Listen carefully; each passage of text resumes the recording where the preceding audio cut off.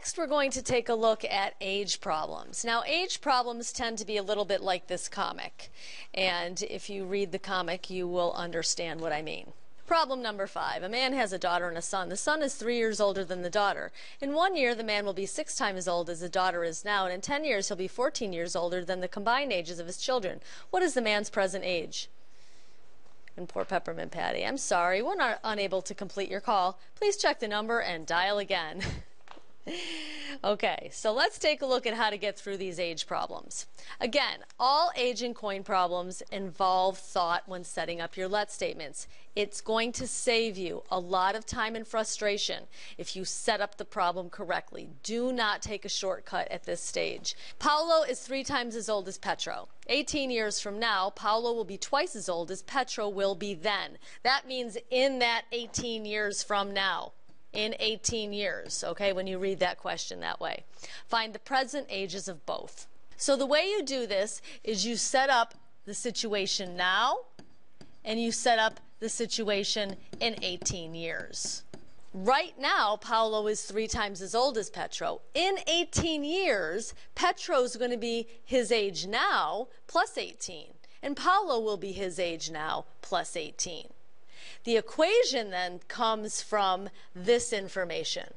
In 18 years, Paolo will be twice as old as Petro is then in 18 years. So to solve it, we're going to go ahead, distribute, solve, and we get that Petro is 18 and Paolo is 54. So what you then want to do is check it. How old will Petro be in 18 years? It's going to be 36, and Paolo will be 72 because they're both plus 18 years. Is it true that he'll be twice his age in 18 years? Yes. Let's take a look at number 2. Helen is now 40 years old and Arlene is 20 years old. How many years ago was Helen 3 times as old as Arlene was then? This one's a different problem that you might think is a little difficult, but let's just work through it. They're giving us now Helen and Arlene's age. This is now. I don't know how many years ago, and we let x equal whatever we are trying to find. So I'm trying to find the number of years ago that Helen was 3 times as old as Arlene. So, how old was Helen x years ago? X years ago, Helen was 40 minus x, right? And how old was Arlene x years ago? She was 20 minus x. This is their ages x years ago. Now what I want is I want Helen's age to be 3 times as Arlene's x years ago. So I want Helen's age to be 3 times, this is Helen's age x years ago, to be 3 times as Arlene's age x years ago. Looking right back up here. Okay? Then go ahead and solve our equation. And you should get x equals 10. So let's check it out. 10 years ago, Helen was 30 and Arlene was 10. So does that make sense? Yes, because 30 is 3 times 10. Let's try number 3. A man is now 6 times as old as his son. In 6 years, the father will be 3 times as old as the son will be then.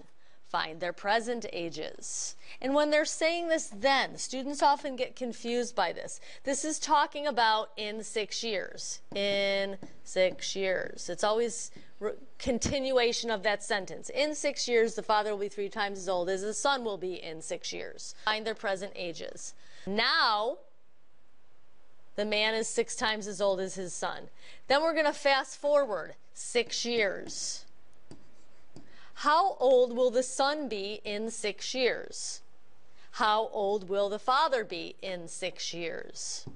Well, in 6 years, the son will be x plus 6. The man will be 6x plus 6. And in that time period, the father will be 3 times as old as the son. So the father is going to be 3 times as old. Remember, this is dad. That's the father. 3 times as old as the son. Solve that. And what do you get?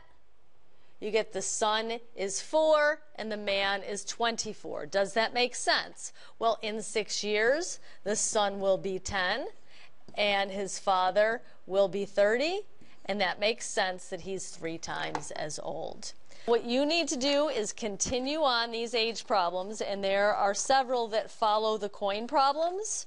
I think it begins with Patrick was now 3 times as old as SpongeBob, if you go to number 10 in the packet, and then that goes 10, 11, 12, 17, 18,